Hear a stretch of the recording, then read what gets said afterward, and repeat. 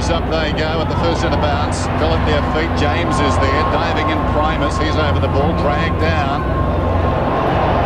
There we go.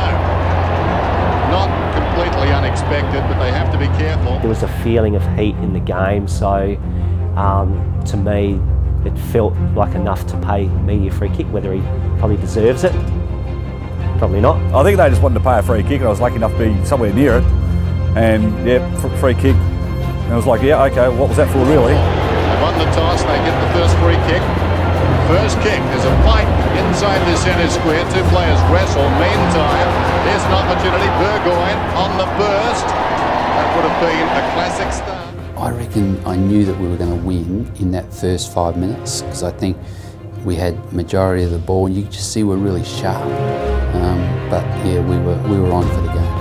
Against McCartney, Marcus Showdown crashes his way through the pack, drives it back. Lyle's underneath it. Always been in good form, and he takes a good mark. I sensed early in the game that we were always going to be a chance to win. So that sort of just flowed through from quarter to quarter, and I knew that we had them on the ropes early. Tackle from behind, but wasn't aware of it, holding the ball. Prosciutto from half back loses control of the ball, held a long time in the tackle, nothing doing. Bond in the opposite direction, rebound opportunity, they're caught out. Cummings has got it about 40 metres from goal. Man runs onto the pocket, that's Wilson. When I took that ball inside 50, you know, you make out you're going to pass it to someone, and I'm going to. But from the moment I took it and I was inside shooting range, I was having a shot. Wilson kicks hard and kicks truly.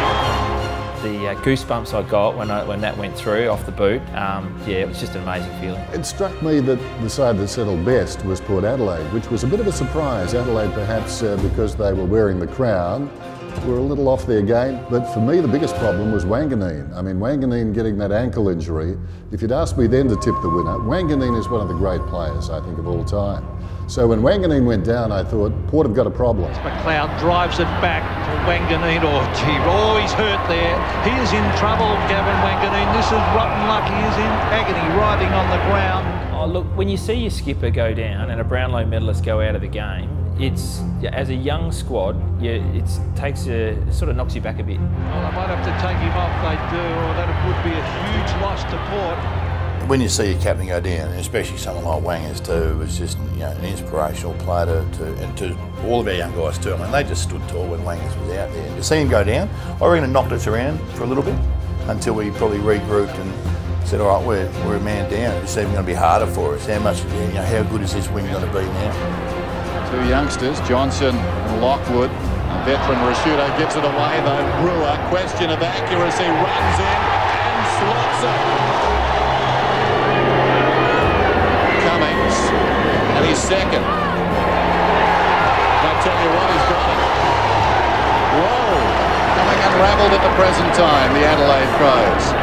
The sacrificial lambs are savaging the butcher.